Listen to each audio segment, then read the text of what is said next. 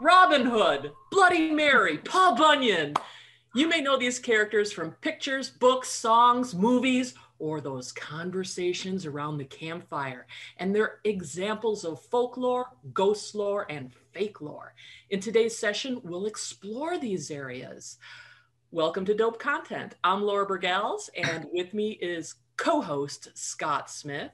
And our special guest today is Lisa Grimm. And Lisa directs digital asset management, taxonomy, and content programs in the US and Europe. Since the mid-90s, she's worked for museums and archives, including Women.com, Nature Publishing Group, Drexel University College of Medicine, GSK, Amazon, and many more. She currently leads worldwide dam initiatives at Novartis from their Dublin office. And of course, Lisa co-hosts the Beer Ladies podcast. And my first question is the giant in the room. Lisa, since you're here to talk about folklore and fakelore, we can't ignore that your last name is Grimm, as in the Brothers Grimm. And they were big folklore archivists in their day. So is there a family connection? Funnily enough, there is, but not as you would expect, because of course nothing can be straightforward, can it? So it turns out there is a very complicated family connection, not coming sort of straight down through the Grimm line, as it were, but it turns out one of their, let's see, hang on, let me get the sort of genealogical math right. So their mother's family was actually related to my mother's family back in Germany, which means that somehow distantly my parents were sort of distant cousins without ever knowing it. But that is actually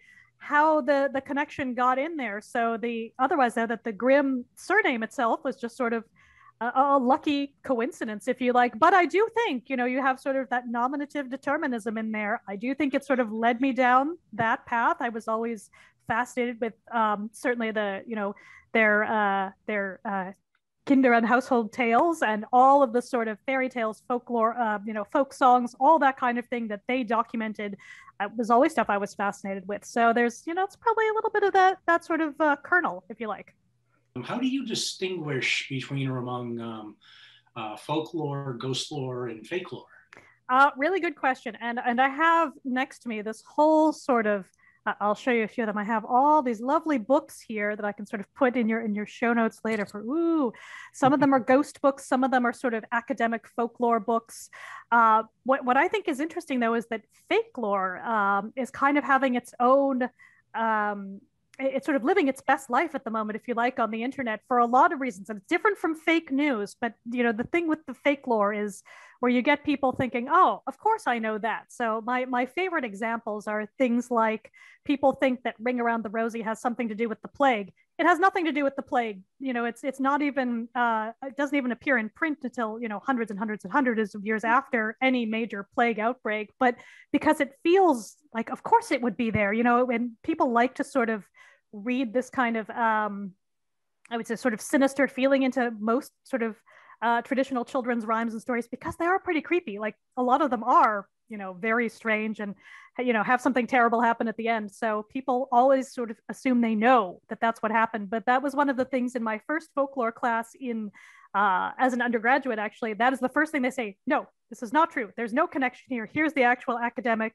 sourcing for it. Here's here you go read it. But, unless you take that sort of class, you're not going to get that kind of debunking. So that you get sort of that kind of thing where people just feel like it must be right because it's got this sort of scary intonation and that sort of, it just feels creepy. But I think the one that's been sort of bugging me in the last week or so is that you've seen this thing circulating on the internet about how women brewsters are the sort of origin of sort of witch iconography and so on. It's completely untrue. And anyone who sort of takes the time to unpack it or who knows enough really about medieval history and what some of these archetypes are will know instantly that's not true. So we actually did a podcast debunking it a few months ago, but it comes up again and again because, again, it feels right. There's enough things that look like they would cross over and you think, well, of course, these women were disenfranchised, which is true. And again, you get these little nuggets of things that were true that then you sort of paint on top of them things that are sort of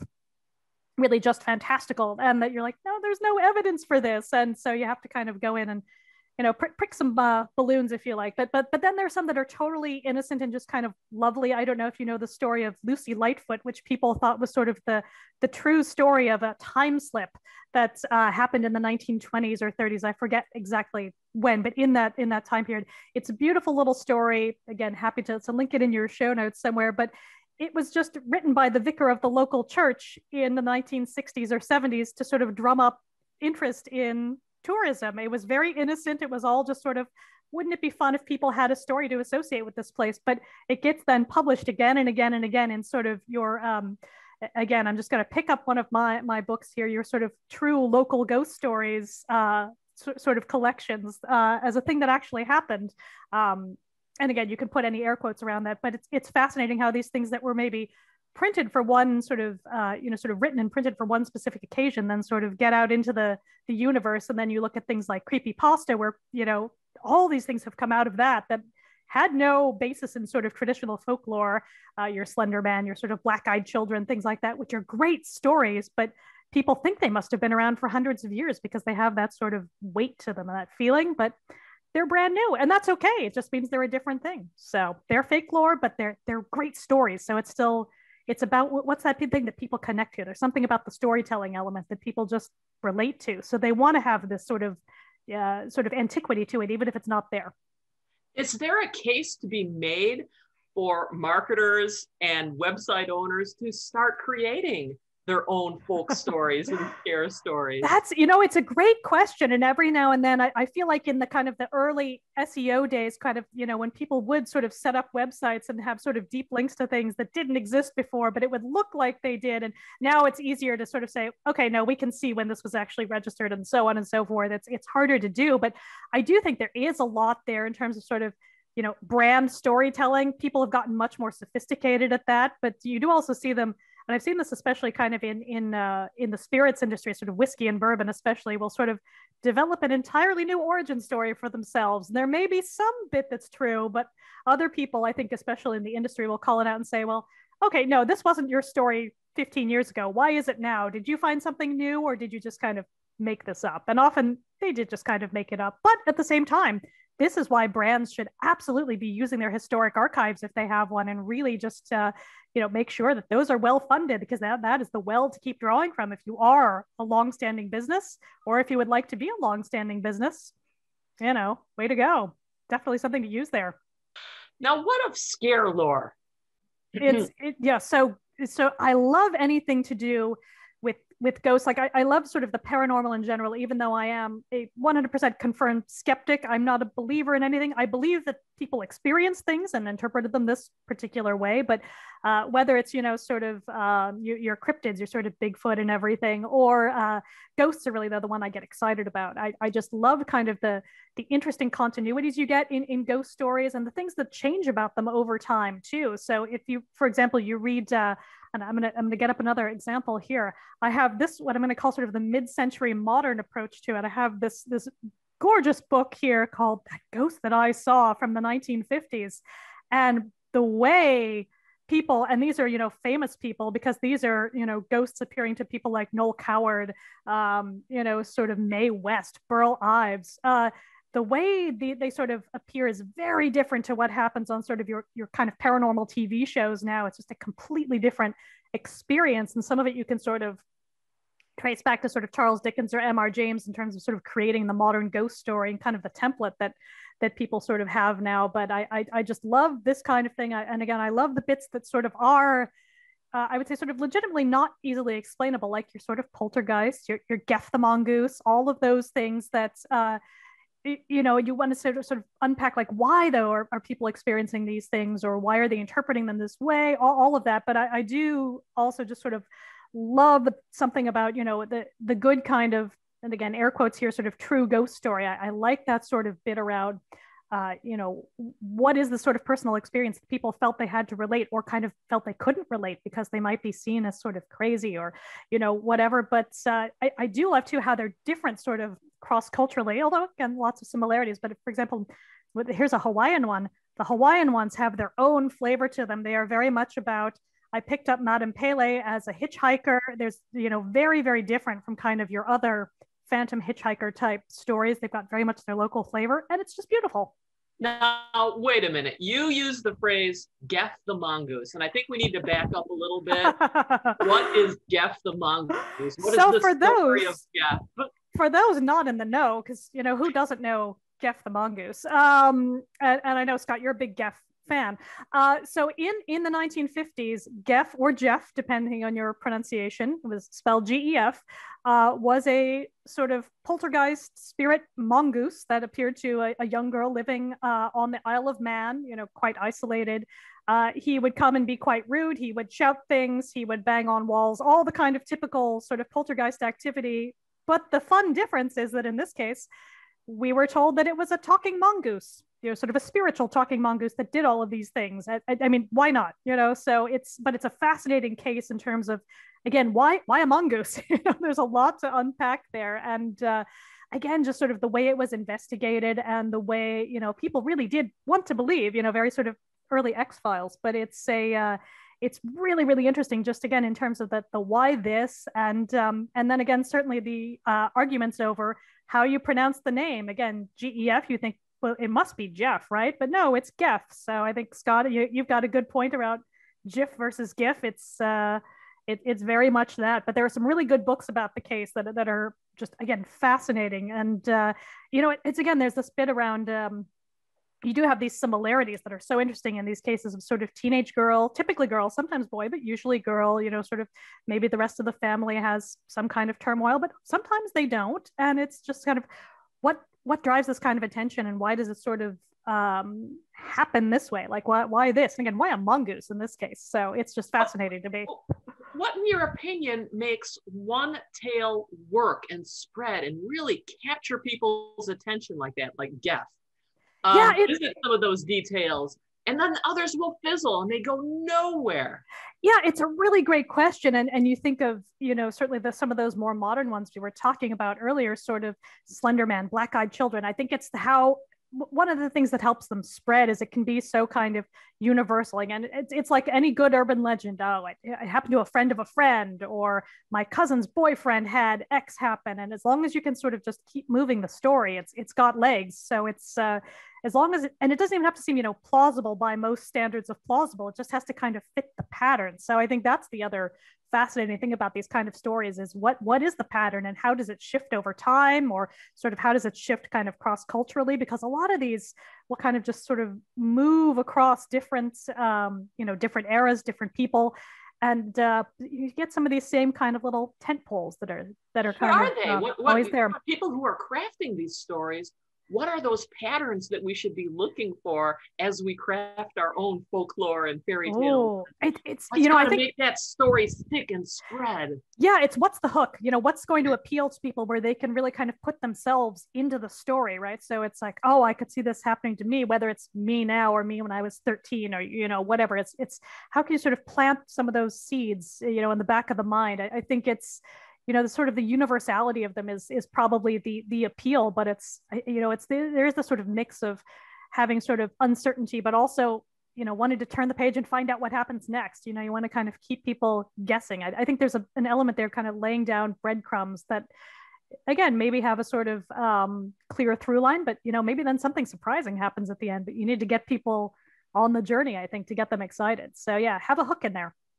Do we want to be fooled, or are we looking for those clues so that we can say, aha, they tried to fool me, but I wasn't? Oh, it's a delicate balance, isn't it? And certainly you've seen brands go the wrong way on April Fool's Day on occasion. I mean, and I feel like nobody did it last year with COVID just because everyone's like, nah, which was good. You didn't want people putting out crazy stuff in kind of a time like this. But to me, I always kind of like the ones where you get kind of a paragraph or two in, and then you're like, oh, this is just really funny. Good job. When you really like the kind of level of detail they've gone into. But then, you know, you also have to kind of walk that line too, because everyone's always, you know, come across some of those April Fool's things like, oh, it's just offensive, or no, it's not funny, or it's so, you know, sort of dark almost that you're like, oh no, we don't want to go there. So there is a balance, but it's hard. If you can do it right though, I think it's a lot of fun.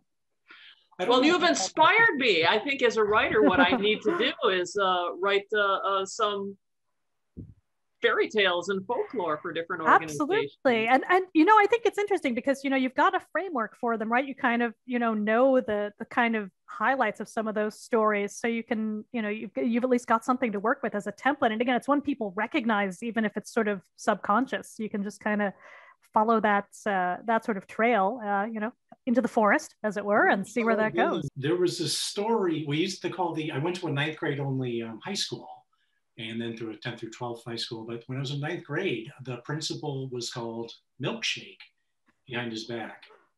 The story was that the quarterback on the freshman football team had gotten up on the roof of the school and threw a milkshake from the cafeteria at him, and so many kids claimed that they saw it. And they said, yeah, Snake, because all quarterbacks in the 70s were named Snake. Right. And but when we get to the 10th grade school, the juniors by that time weren't even talking about it anymore because they thought they had invented that happened. Oh, yeah. Freshmen. The seniors thought that it happened when they were freshmen. Again, it was the quarterback, the class always prior to me and the one before that. My brother went to school there 4 years after I did, and they still called him Milkshake, but the origin story was their freshman quarterback. Oh, how funny. Yeah, but that's the thing, is it's always the same pattern. Oh, yeah, fascinating. Exactly. But I mean, most of the stuff you pick up, when you're young anyway, and even now, but it was when I was a kid, it was always my friend's cousin or my cousin's friend. Yeah. But you can't say that with your family, so you have to say a kid in my class. It happened.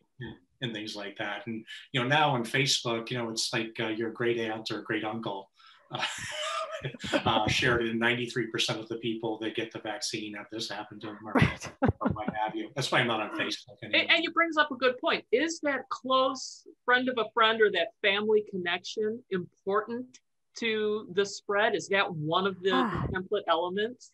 And I think in a lot of ways, certainly social media has hastened some of these things along, like things that would have taken, months, years, whatever, to spread sort of more organically, really have. Especially you think about things that maybe exactly you heard going to high school or at camp, where it might have taken a very long time for these to evolve. It's so fast now that it can go from something someone wrote as a fun story 4 years ago to now we've made a film about this because this is just sort of known kind of folklore that people just already can sort of hook into and feel like they just know. And again, look at the X-Files too, something like that. A lot of those sort of archetypes weren't necessarily known by normals, but all us nerds kind of got what they were doing. But a lot of these things are changed really slowly, but now they go really quickly. So it's a really interesting question in terms of how does that sort of, what's the word, the sort of loose connection, if you like, help spread that along. And arguably now it's just so much faster. What's folklore, fakelore? What's that going to look like in 50 years or 100 years or so? Been thinking, or at least I've been thinking with sort of, we're in a pandemic. That's when all your folklore gets created, right? But then you sort of unpack it. It kind of doesn't, because people don't want to think about it. I mean, you think about, did we hear all of these sort of ghost stories arising from, say, the Spanish flu? Not really. So is it just that there was this sort of collective desire to be like, let's not think about that, or let's not talk about deceased people for a while. Is probably. Yeah, exactly. So it's really interesting, sort of which of those things are still kind of, if you like, no, too soon, or if there is something to kind of come out of that. But I think that's something that I was thinking about not too long ago. Is it really struck me that we don't have stories about and my great grandmother wore all these masks for a year, during that, like, it's almost like there was nothing. So that's obviously going to be different because we document everything and we sort of talk so much. We're so present now on it. But at the same time, like, next year, we're not going to be like, remember how we were wearing masks? Hopefully I'll be like, no, we're on a beach. We're not going to, we're not going to go there. But it's interesting. Like, what do people want to remember? Because people want to remember some of this sort of, or think they remember this sort of darker stuff. But at the same time, it's like, well, but a lot of it's been sort of transmuted into something more kind of accessible or sort of more palatable. So I think there's something there in terms of what will those stories look like. I feel like they're not going to be anything like our current reality. People will come up with something new and a lot more fun, hopefully, in terms of spreading some of those. So we'll see. Some of the iconography from the plague, though, remains and sort of absolutely haunts us, because I'm sure it didn't spread during that time, but you remember they wore the masks with the beaks and so forth. Yeah. And I'm wondering if future scare lore and ghost lore might be 500,000 people rose from the dead, all wearing masks. And oh, who knows? Really horrible right now. But you're looking at movies and television shows and holograms going forward. That might be another element of the scare. What is the future of scare lore? It's a really good question. And it's funny too, because one of my kids was a plague doctor for Halloween a couple years ago, because what could be funnier than that?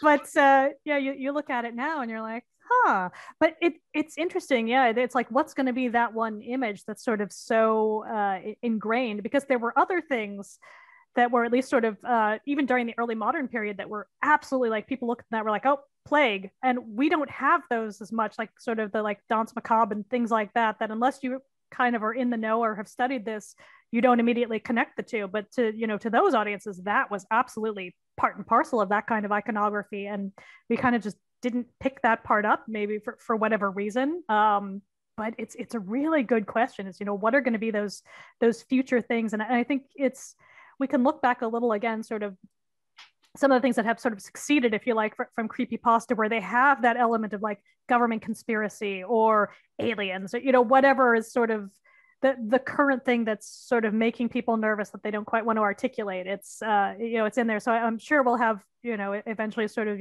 vaccine related, zombies or whatever, it's going to be something that'll, be a kind of a reaction to this time, but it'll have, again, sort of like a virus itself will have mutated into something else. So you'd have to, future researchers will have to unpack and be like, oh, these people all went crazy then, and this is how it eventually came out. So I need to get the Bloody Mary as much as you can give us about Bloody Mary.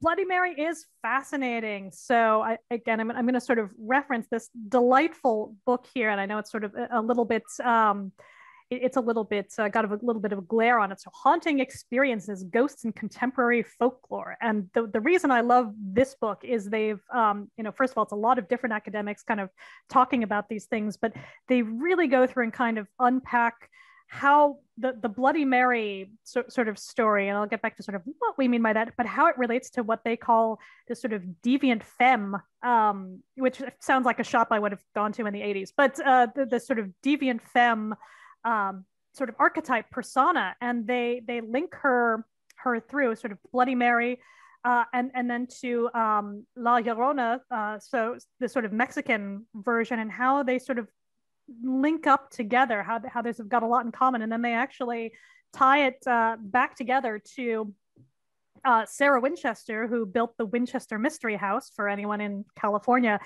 But it's fascinating how they've sort of got these two things that are sort of stories you tell children effectively, and then tying it into the kind of sort of legend trip experience that people have when they go to a place like the Winchester Mystery House. And I've got a good story that's going to tie that back together at the end. But if you sort of look at how I would have learned Bloody Mary, you would have sort of gone into a bathroom with other girls of the same age. I would have been probably 7 or 8 when I first picked it up, and you close your eyes and then you say Bloody Mary's name the right number of times. The right number is going to vary depending on where you are, and all kinds of things. 13 is what I've seen most recently, but I'm like, we didn't have time for that in my day. It was like 3. You get in and out, and then she appears in the mirror when you open your eyes, and everyone screams and But what's interesting to me is kind of that the origin has, when you ask children, and which is what they did in this book, sort of ask the usually now adults, but remembering their sort of childhood, like, why was she in the mirror? Like, what was happening in there? It was usually that she was being punished for something. She was either too vain, or she had killed someone, or she was trying too hard to protect her baby, which is actually sort of what links her to the Mexican version. Again, it's not quite a one-to-one, but there's this bit around, and this is why they sort of categorize her as a sort of deviant femme, because she's too feminine. She does too many things that are sort of expectations of gender. But of course, children aren't unpacking all of this if they're, 7, 8, 9. This is just a fun thing they're told to do, and it's been sort of handed down. And it does have sort of antecedents in, if you look at Halloween sort of traditions from the early 1900s, 1910s, 1920s, they're all about divination and finding out who's going to be your partner. And as much as, again, we'd like these things to have this kind of deep prehistory, they kind of don't. So they tend to be sort of Victorian to Edwardian-ish. but again, it feels like something that would have happened a long time ago. So it's still that idea there.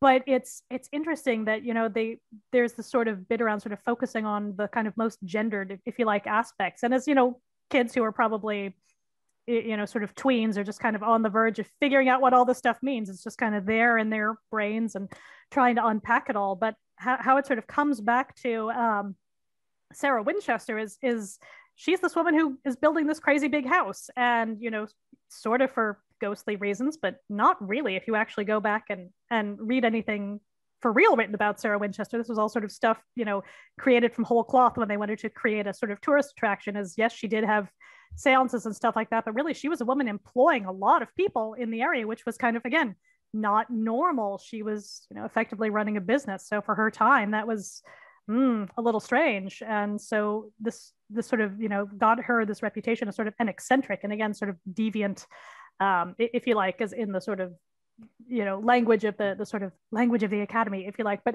what I find so interesting about that, and then sort of how these were sort of tacked on effectively as a, you know, marketing gimmick, is that but the real life Sarah Winchester had a personal physician whose name was Dr. Euthanasia Meade. Now, Dr. Euthanasia Meade was a woman doctor. She had graduated from the Women's Medical College of Pennsylvania in, I want to say in around 1888. And I only know this because I used to work at the Drexel University College of Medicine archives. She was a graduate, so we had all of their papers. Dr. Euthanasia Meade, to bring it back to sort of nominative determinism, wrote her thesis on death. So it's just this sort of beautiful tying everything together. But she did eventually move out to California, became Sarah Winchester's personal physician, and is weirdly, though, never mentioned in any of these stories, even though I'm like, guys, it's right there for you, you know, come on. But so tip for future marketers. You say the word Euthanasia Meade, and I'm like, no, that's all made up. That cannot be right. Her real name, it's, yeah, we've got, you know, back at my old employer, wonderful people. They have her thesis in the archives. It's online, you can read it. And it's, yes, you could say Euthanasia Meade, thesis on death. And it's just like, it's all right there. So sometimes, again, real life can be just as weird as folklore. I have never done Bloody Mary. You have. I have. What did you see? Nothing. So it was very disappointing. I know some people will, you know, get the sort of lights, if you like, in their eyes, like that you might get if you hold your eyes tight, you know, really tightly closed.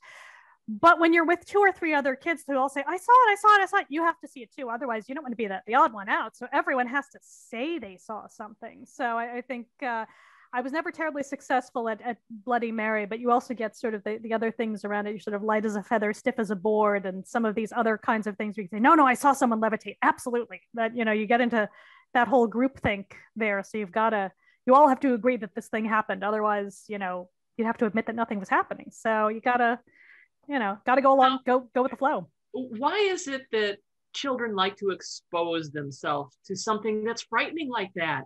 Is it exposure therapy? Is it something that you would recommend for children? You know, it's a really interesting question, because both of my kids are into what I'll say are spooky things. I mean, we've got all these books around the house, so it makes sense. But my smaller one especially is only 6. But now every night I have to tell her 2 ghost stories. Every night, and she says they have to be the scariest I can make them. And I'm running out. I'll be honest. I need more. I'm going through my books, you know, as fast as I can. I'm like, I'm really running out of things I can, you know, sort of distill down into a 5-minute story that's not going to be, you know, terrifying. But she likes to say at the end, ghosts aren't real. So I think there's this, you know, again, it's kind of its own little mini play where, you know, they have different beats to this story where I have to, you know, say I'm going to tell the story. She has to say it's got to be super scary. We argue about it. I tell the story. And then at the end, she says, it's not real. So I guess it gives them that feeling of control over some aspect when, you know, they're told, you know, go brush your teeth, go to bed, you know, all those things. But at least they get to say, but I can decide if that's scary or not. And then I think in general, like one of the big things about ghost stories especially is you can think, oh, you know, dear departed great grandpa is maybe still here doing whatever, or he could be a talking mongoose. That could be a thing too. So it goes both ways. Well, thank you for being with us today. tell us where we can find you, especially the Beer Lady podcast. Of course, thank you. It is always a pleasure. So yes, I can be found in any number of places, but definitely the big thing to plug is the Beer Ladies podcast. You can find us all across the internets on Beer Ladies Pod is usually what we are. But if you just Google Beer Ladies podcast, you'll find a whole bunch of stories out there where sometimes we do sort of debunking like this. We have historical episodes. We have ones where people are just sitting around enjoying things. We talk about different ingredients. We talk about the brewing process. We try to really run the gamut. But Beer Ladies Pod is one place to find us, or I'm just always Lisa Grimm on all the socials, and I can point you in the direction of anything we have recorded for the Beer Ladies Pod or any of our upcoming events.